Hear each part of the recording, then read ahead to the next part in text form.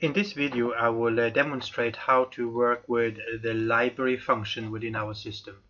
And into library, you will typically add files, a YouTube link, or a web link. And I will now show you how you log in as a teacher and work with this.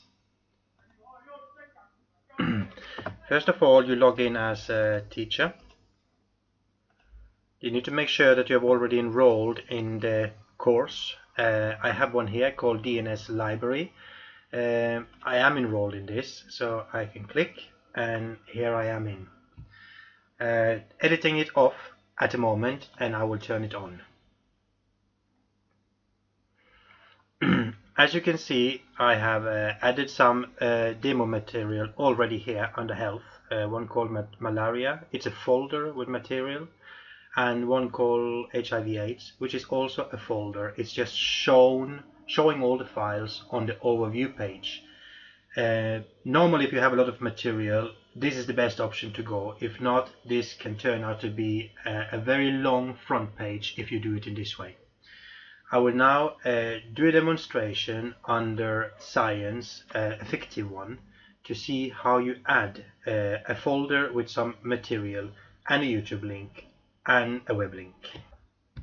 First I go to add resources, as I told you before, it might look different than you might just have one link where you get a long list and resources will be one section.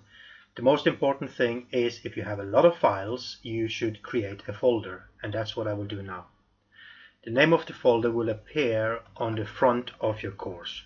So I will just call this for demo files.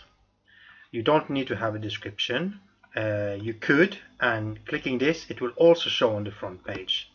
However, here I can upload the files that I want to have. So I click add, upload a file. I will browse my PC, go to any kind of demo content I have. Here I have, for example, 3 files, a Word document and 2 pictures. Here I have to upload them one by one. Could give them a name, but could also just start by uploading them. So that was one. I do another.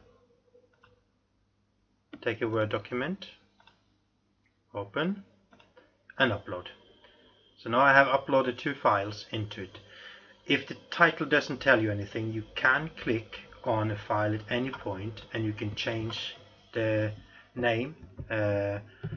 Picture showing the winner, for example, and you can update it and the text will reflect it. The same with the Word document. You can always go in here and see all the winners from the competition, for example, and upload. And you can upload as many files you want here. You can have 100 files if you want. You can also mark them and delete them. You can download the files if you want from here. Below you have something called on a separate page or inline on the course page. This is where I suggest you do it on a separate page, because if not, as shown in the start, it turns out to be a very long list on the front page. So leave it on a separate page, but you can always go in and change it later.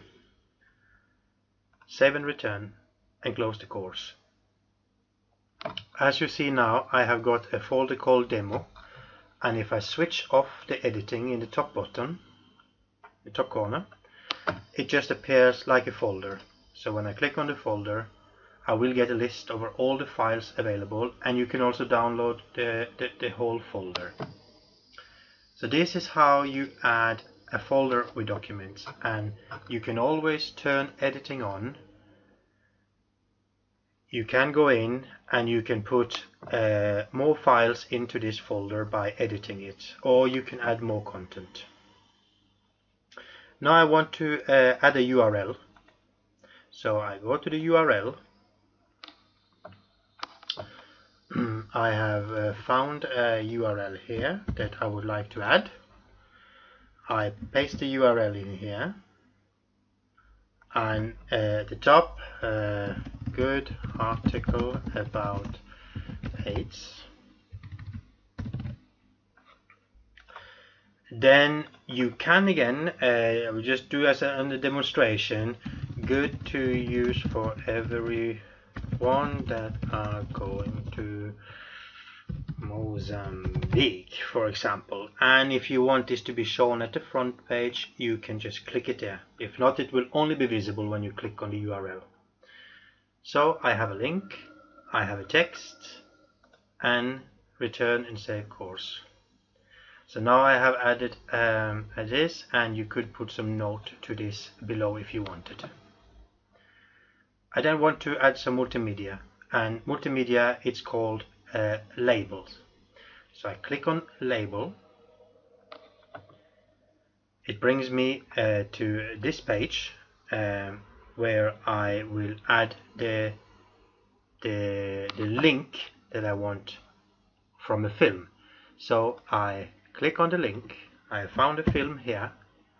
I go into my course and I have a button up here called media.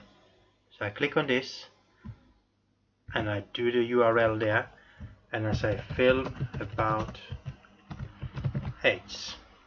I insert a media, and here it will appear like this. You can add more text below if you need to explain something about this film, but if not, you do save and return. So in this way, under the science, you can add films, you can add good links, you can add files, and this is how you do it. At any point you can go in and edit. For example, if I wanted all the files to show on the front page, because I don't have many, you can then go and say, it'll take some time to load, there, inline on the course page, and save and return, and I am back to the front page, and now you will see the files already here. So you have all the materials about science, you have films, etc. This is how I suggest that you do it now. There are many more ways we can add the content so it looks even more organized, but for now I think this is the best way to enter the 3 different kind of materials into the libraries that you have.